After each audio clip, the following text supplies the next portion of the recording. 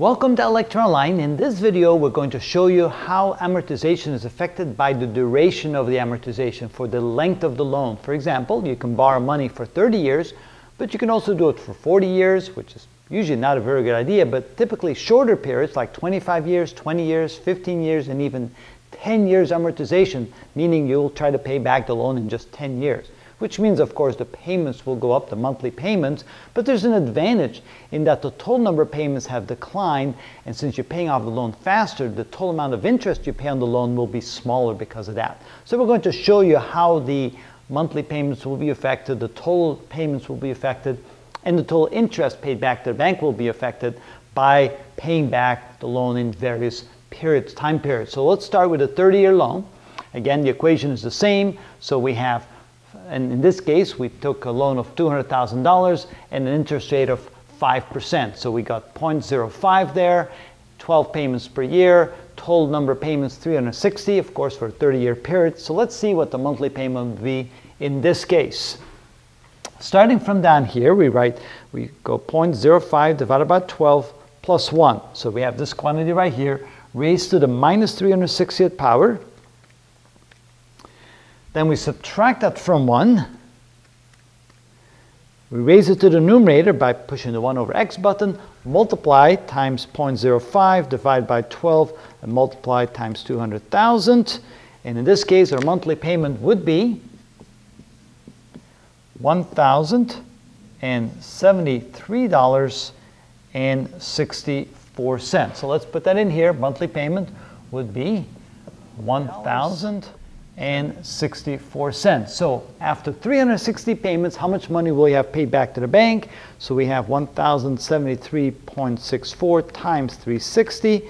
And so the total amount of money paid to the bank will be $386,510.40.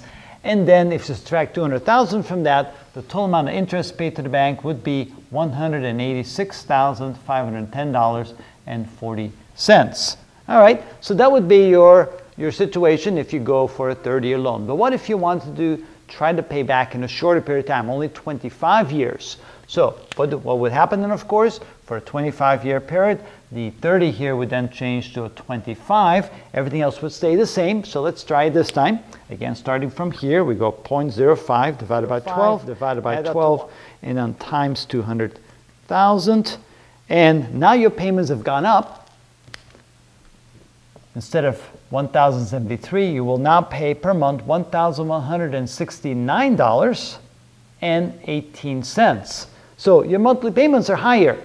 You may not be able to afford the monthly payments of $1,169, and therefore you may want to go for a 30-year loan. But if you could fit it into your budget, you can then pay slightly higher payments for only 25 years. Let's see what the difference is.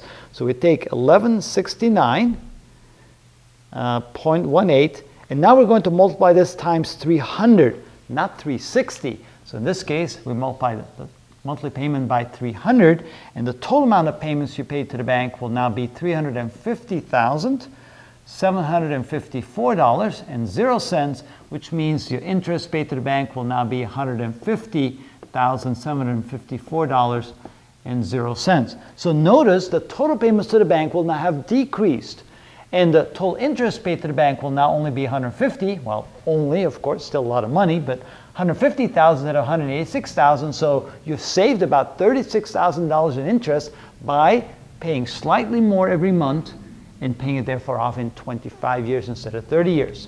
Let's now go for the 20-year loan. Of course, for the 20-year loan, this now becomes a 20 instead of a 30. There now will only be 240 payments. So let's see what your monthly payment is now.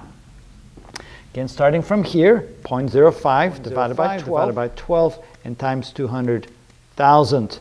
And so now your monthly payments are getting quite steep. For 20 years, you now would be paying $1,319.91. Again, it's more expensive every month, but it's only now for 20 years instead of 30 years. So now when we multiply that quantity by 240, let's see what your total payments to the bank will be now.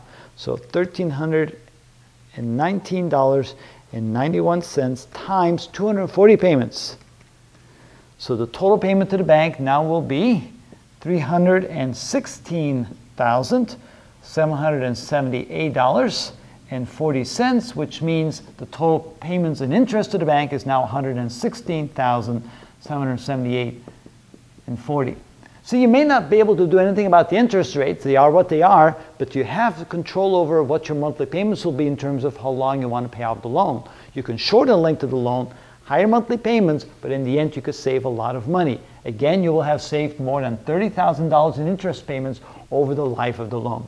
Let's go for a 15-year loan and see what happens now. So this now becomes 12 times 15 or 180. You have now slashed the number of payments to half, because 15 years, of course, is half of 30. Let's see what the monthly payments would be now. Again, starting from here, 1,000 equals, so now your monthly payments are $1,581.59. So now we have to multiply that times 180 to see what your total payments will be. So 1,581.59 times 180.